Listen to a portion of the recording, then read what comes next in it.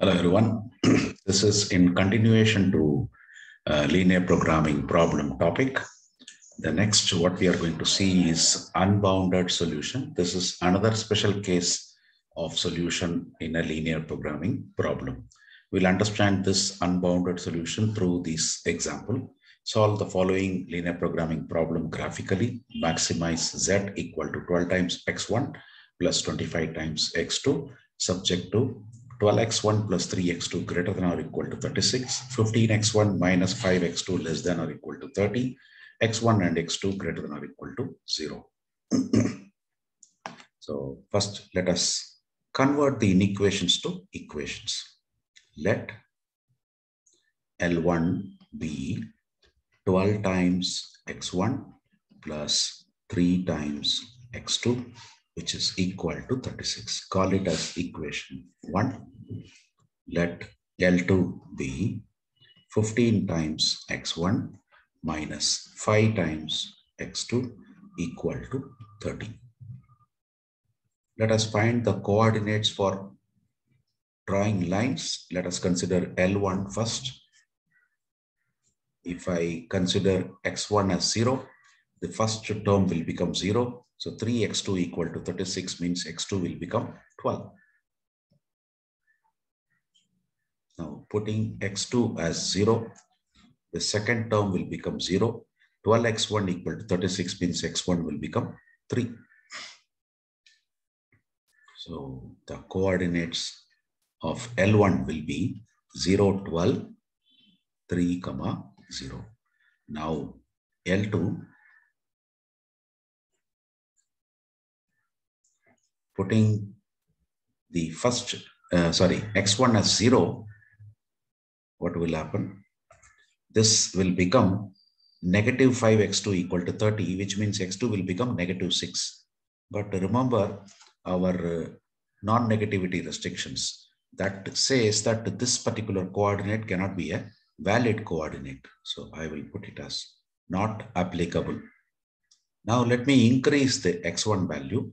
If I put x1 as 1, what will happen? This will become 15. If I take this 15 to the other side, it will become 30 minus 15. 30 minus 15 is 15. That means negative 5x2 equal to 15 means x2 will become minus 3. This is also giving me a invalid coordinates. I will have to say not applicable. Further increase the number for x2 to 2. This will become 30.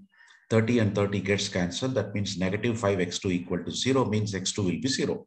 This is a valid coordinate. I can consider this. Further increase to next 3.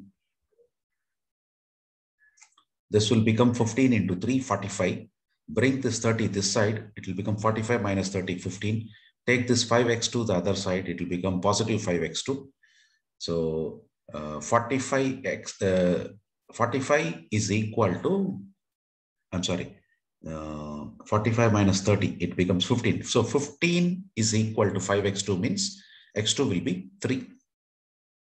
This is also a valid coordinate. Now that we got 2 coordinates, we can draw the graph.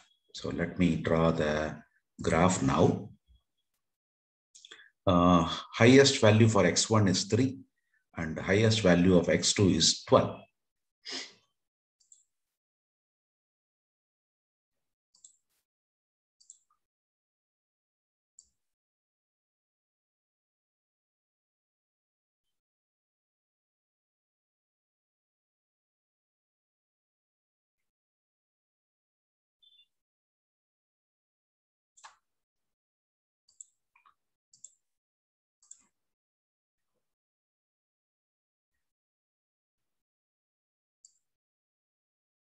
This I'll make it x1 axis. I'll make it a little shorter because we need up to 3 only.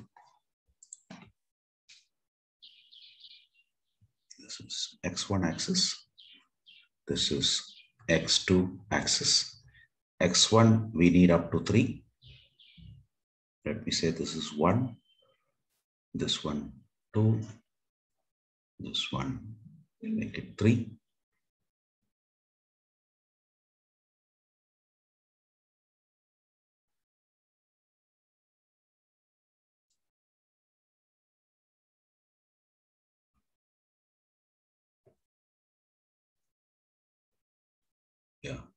2, 4, 6, 8, 10, and 12. I need up to 12 only, but let me define here.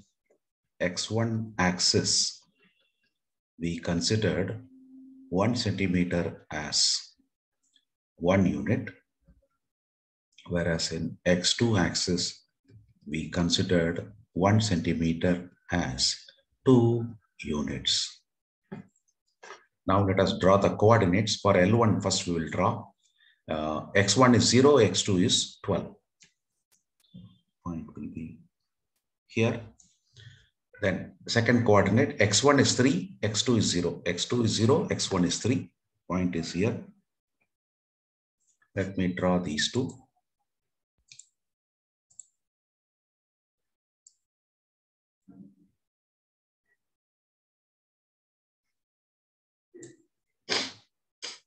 This is our line 1. Let me call this as line 1. Okay. Now line 2 and line 1, you may notice it is having a greater than or equality symbol. Means the shading has to happen above this, right? Line 2 is having opposite, less than or equal to. That means whatever line we draw, we have to draw it towards its left or down the line, right?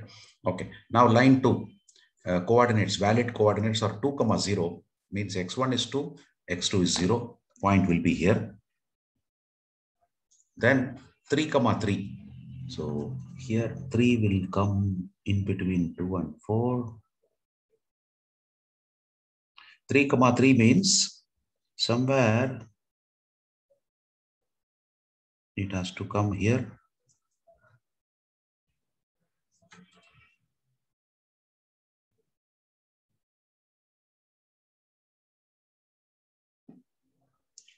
This is our 3, 3. Let me join these 2 points.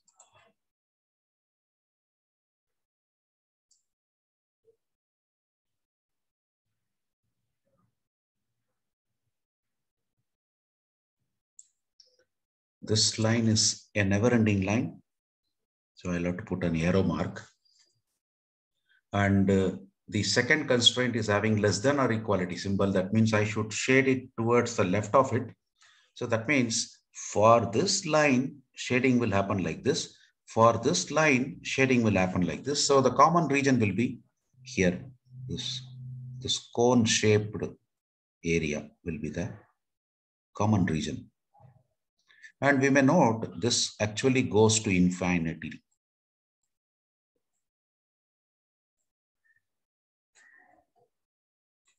Goes to infinity. It's not a closed polygon. It is open from the top.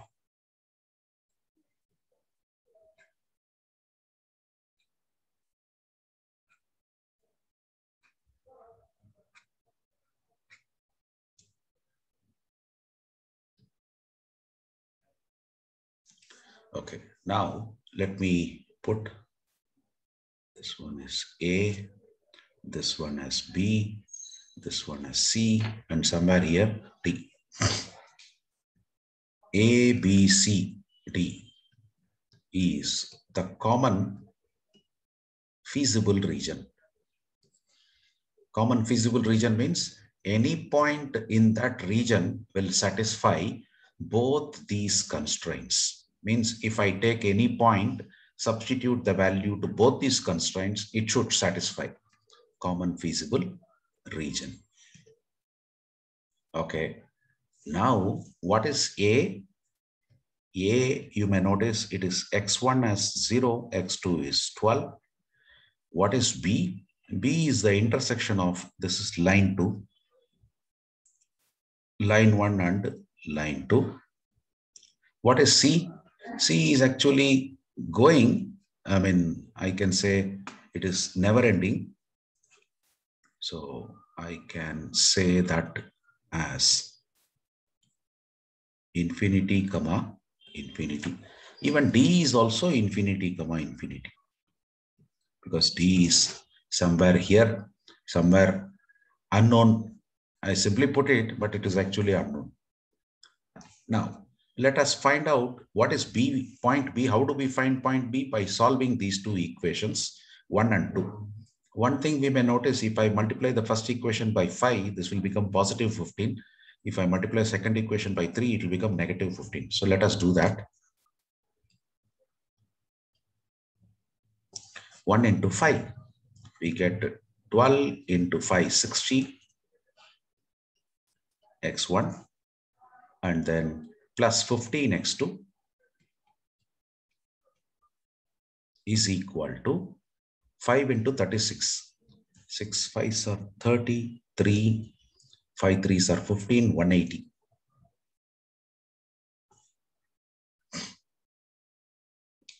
Okay, now second equation, let's multiply it by 3. What will happen? 15 into 3, 45 times x1. Then minus 15 times x2 equal to 3 into 30, it is 90. Now I can add these two. Let me call this as equation 3, this as equation 4. I am doing 3 plus 4. If I do that, this will become 105 times x1. These two will get cancelled. This will become 270, which means our x1 is 270 by 105.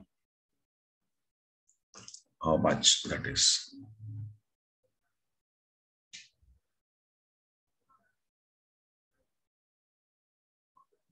Let me simplify that. It becomes 54 and 21. Further can be simplified.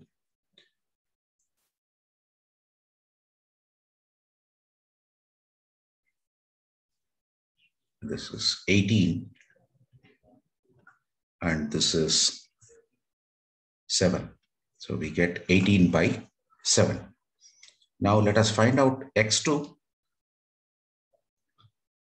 Let me substitute that in first equation. 60 times 18 by 7 plus 15 times x2 equal to, I think, let me use first equation, which is 12x1, sorry.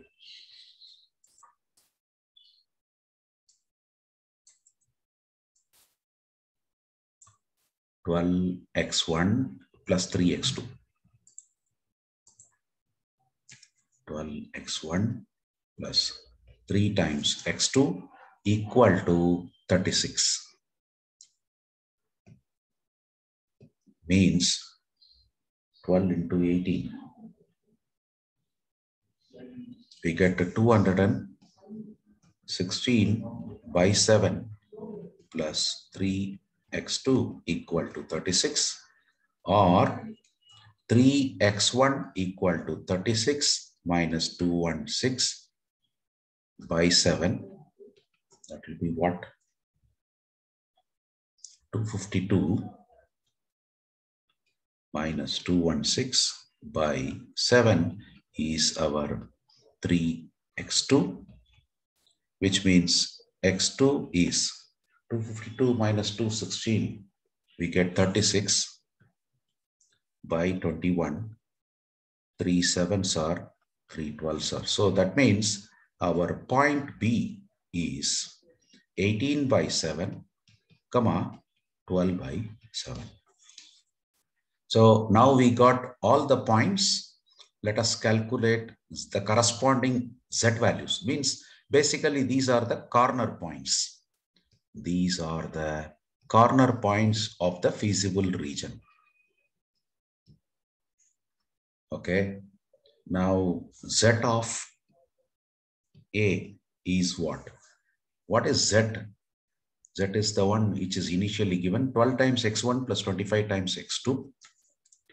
12 times x1 plus 25 times x2. Now let us substitute. What is that? 0 and 12. 0 and 12. So what is 25 times 12?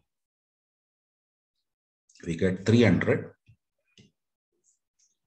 Z of B is 12 times 18 by 7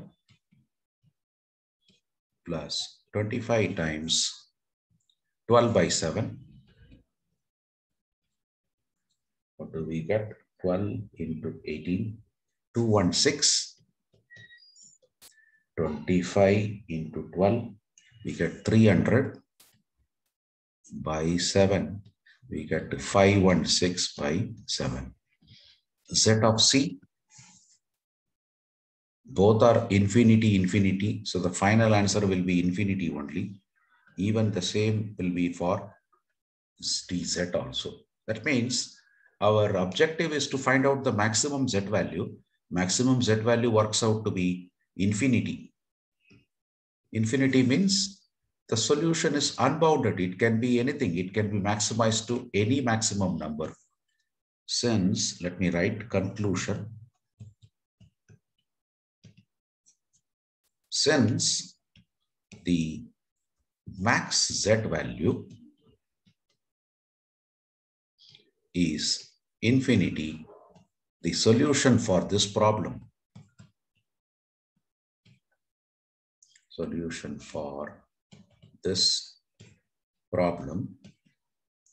is unbounded. There is no boundary for it. It can go up to infinity. So, I mean, we cannot specifically find out a solution for this because it is unbounded. That is the meaning of unbounded solution. So, in case if you find the contents of this problem to be useful to you, I request you to please like it, share it with your friends, and also subscribe to my channel. Thank you.